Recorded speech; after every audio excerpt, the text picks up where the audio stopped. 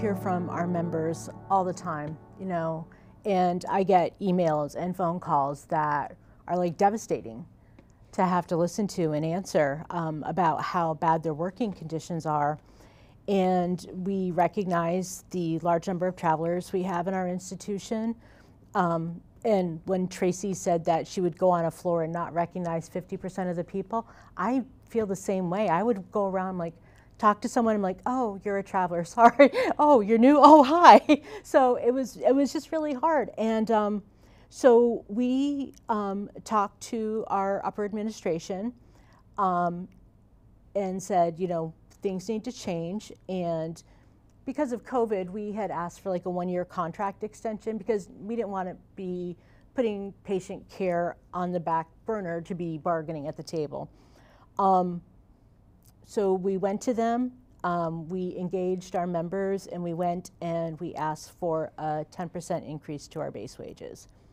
And I know that sounds like a lot, but when you look at what other places are paying around the country now, the sign-on bonuses, I mean, our own institution for the OR was paying a $20,000 sign-on bonus, and we're still not attracting enough people. They still only had a few people come into that role since then.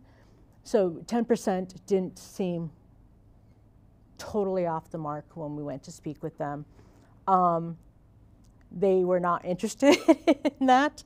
But since then, we've had further conversations, and we're hopeful because, I mean, we're going to be bargaining next year. I understand that completely, but we can't wait. It's like Sarah said, it is right now. People are leaving daily. Like on my unit alone, I just found out about 3 people who are cutting their hours are leaving. And they're going to travel, and they're not even going to travel that far. They might travel to New Hampshire or take another job in Vermont, but it makes more money than it is staying in our institution right now.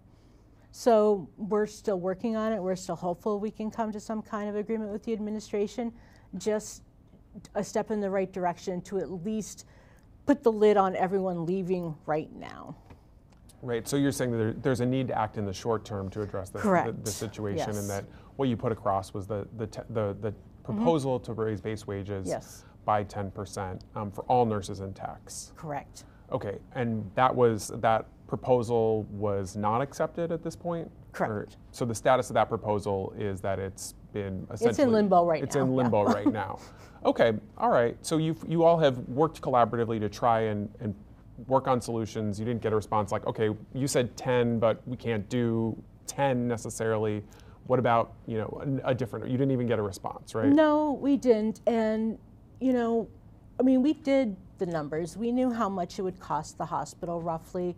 I mean, they have like, what, a $1.5 billion budget, and about almost $700 million of that is on salaries and wages. And what we were asking for maybe totaled $15 million, which when you're looking at $1.5 billion, that's kind of a drop in the bucket.